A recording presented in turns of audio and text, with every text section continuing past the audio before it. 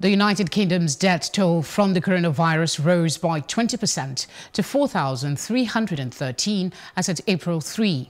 According to the Health Ministry, as of Saturday, April 4, a total of 183,190 people have been tested, of which 41,903 tested positive.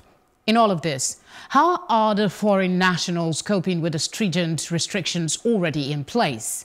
We are joined from Bristol, England, by a Nigerian resident, Nyechi Esiowu, via Skype. Thank you for joining us. Thank you very much for having me. How stringent is the lockdown around you? Okay, the lockdown is a countrywide lockdown, so it's the same across the country. And the level of stringence is the fact that people are not allowed to leave their houses you can only leave your house for essential reasons. There are, I think, 3 reasons why you can leave your house. One would be to exercise, so you're allowed to leave your house once a day for exercise. You can also leave your house if you need to go to the shops to get some medicines or some groceries, but you're advised to do that as less frequently as possible. And then the other reason why we are allowed to leave our house, that we could leave our house, is if we are, the key workers. So the key workers, like the nurses, the doctors, the people that work.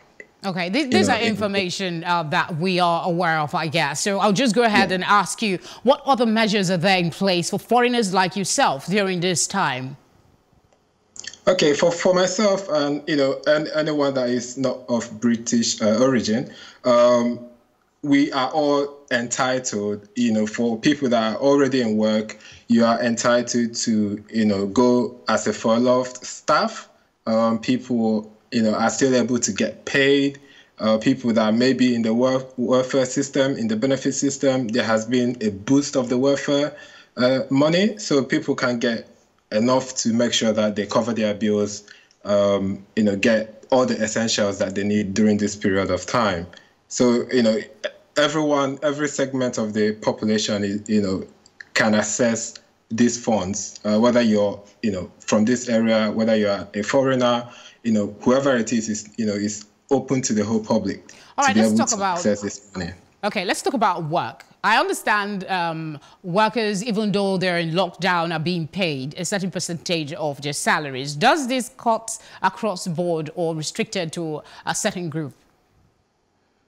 Yes, absolutely. So in terms of getting paid, everyone that is in the payroll of the company that they work for, the government has put a fund towards the company for them to get at least 80% of their salary. So the government can cover up to 80% of their salary, and that is up to £2,500.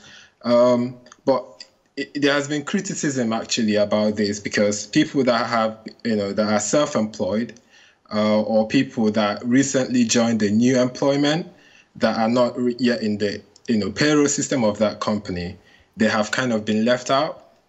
So there has been petitions to the government to revise the rules and look to make sure that everyone, because I know someone that joined the company, they haven't actually started work with that company, so at the moment they are in between jobs, and because they are not officially in the payroll of that company, they wouldn't be getting the package that has been promised. So these are the people that have kind of been left out, but I think the government is looking into it, and hopefully there will be a package for them as well.